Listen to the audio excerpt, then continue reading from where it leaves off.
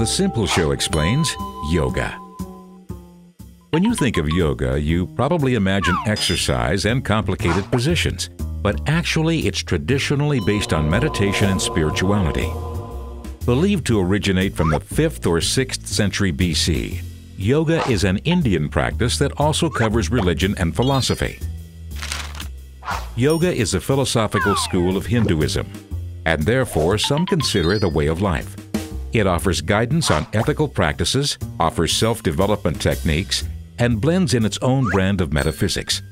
Yoga supports the concept of a personal God, with the ultimate goal of achieving a liberated, unified state of existence, called Kaivalya.